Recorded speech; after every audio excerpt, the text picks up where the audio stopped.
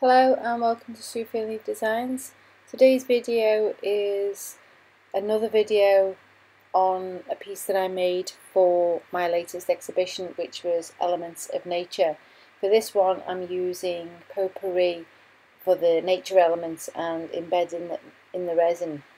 So all I've done here is I've just painted the background black, and then I've just added some sparkle pigment to a touch of black pigment and mix the two together to get this dark colour.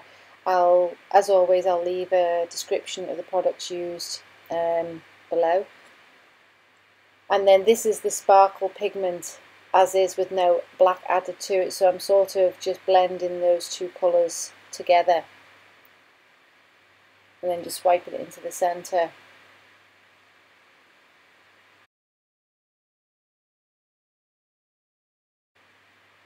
Next, I've just mixed up a little bit of orange pigment in the resin, and that's going to be the glow in the centre, which I'm going to use a heat gun to blow it out from the centre to just blend those colours just slightly.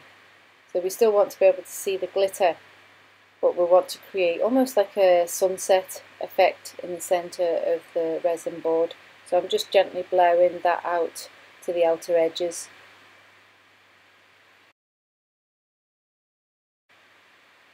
And I'm also going to blow from the outside in, just so that we've got a nice blend between the colours and the orange is not too dominating in the centre. So we're just moving some of that darker colour back into the centre, just to give it a little bit more added interest. So at this stage I felt it wasn't quite moving the way I wanted it to, so I've added a little bit of mineral turpentine into a cup, and I'm just applying that with a stick.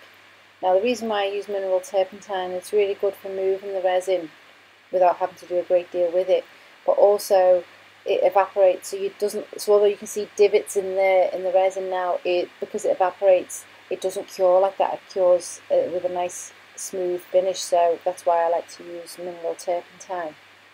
And what I'm doing here now is I've just added a touch of gold spray paint into a cup, and then just using a stick with a touch of mineral turpentine in there. I'm just dragging that through just to give some extra gold highlights. When the light hits it from different angles, you'll see the shimmer of the gold.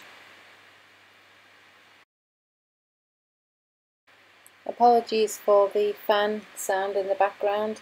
It's quite warm here in Western Australia at the moment, so my fan on my computer kicks in quite quickly at this time of year, so apologies for that.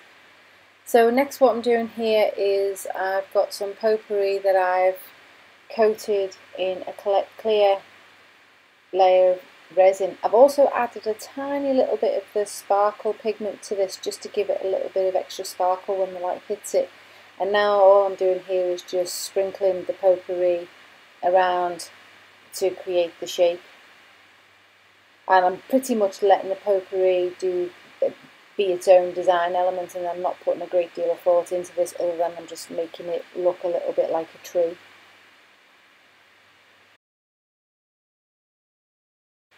So once again, there's not a great deal to this resin piece. I like to keep things relatively simple. For me, less is more, so I try not to overwork it and do too much to it, and just let the pieces in there speak for themselves. So if you like this video and would like to see more resin ideas, then please subscribe to my channel, or better still, go and browse my other videos.